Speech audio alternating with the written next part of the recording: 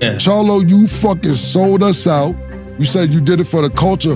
What culture? The track culture, nigga? You was running the whole fucking fight. We seen it.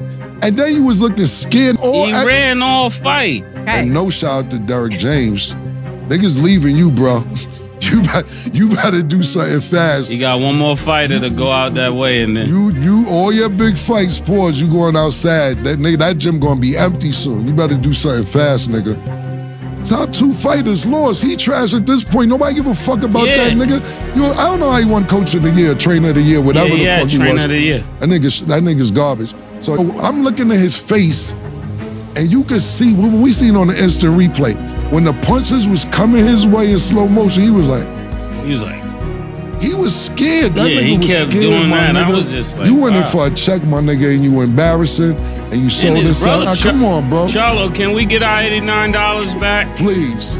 Please. Because you got to think about how many $89 niggas spent because he sold us a dream. Now, we know what you getting when Canelo come to the table. Yeah. Charlo lied. He got to get back 40 of the 89 knocked down. You didn't even get knocked down. You took a knee. That was a surrendering move. Yeah. To Earl. And he tried to diss Earl in the All Access. He definitely tried to. He said Errol Spence was all tired. I ain't trying to be Errol Spence. I got more respect for Errol Spence than you, nigga. As you can see from the instant replay, it was a choice. It wasn't a shot. It was a choice. Charlo purposely dropped to a knee. That was a choice at the end of the day. And when I said that he ruined his legacy, some people didn't understand what I meant. This is what I mean. See, you can't escape. See, we're not the Latin fan base that will allow you to hide behind certain things. But when you put on performance like that and stuff, you're going to get called out. You don't have the same shield that they provide for the Latin fighters. We don't provide that. We actually hold you to a standard. And that's what keep these fighters sharp and on top of the food chain. That's why I say don't knock criticism. It's good. It's healthy for you. How you think you're going to grow? You know, but anyways, with Charlo, he sold himself out. He played himself completely out. You know, there's nothing left to grasp on. What do I mean by that? The one thing that Charlo had, he just gave up. Yes, he doesn't get the credit that he deserves. Yes, he was supposed to be on the pound for pound list. Yes, he's fought good competition. Yes, he's one of the best fighters. We all know that. We all know that. But that's one of the main and one of the only things that he had that nobody could take from him.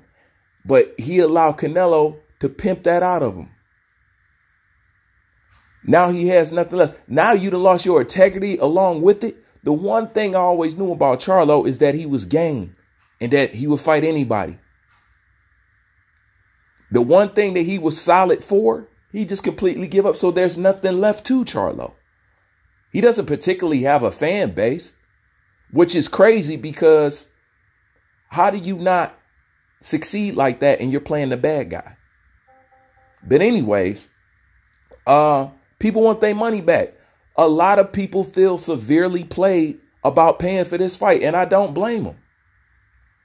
Like, they're really bothered that they gave you that $85.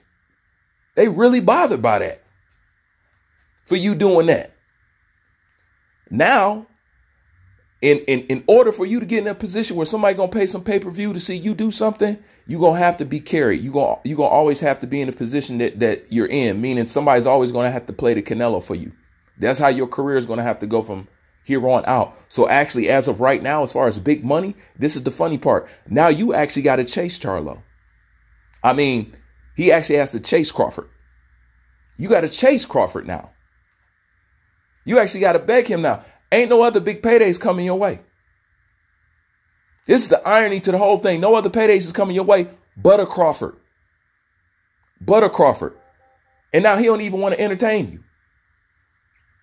So are you going to go back to fighting what you was fighting for and all that stuff? I don't think you're trying to do that. I think you're going to try to go for big fights from here on out. But the only big fight left for you is Terrence Crawford. And he don't even want you looking his way now based off that performance. Like I said, he played himself. Legacy and all, down the drain, in the trash. He's no good. You're not useful no more. You gave up the one thing you was useful for. You're not useful no more. That's just what it is. Played itself. And people want their damn money back. Like, comment, subscribe. I'm out.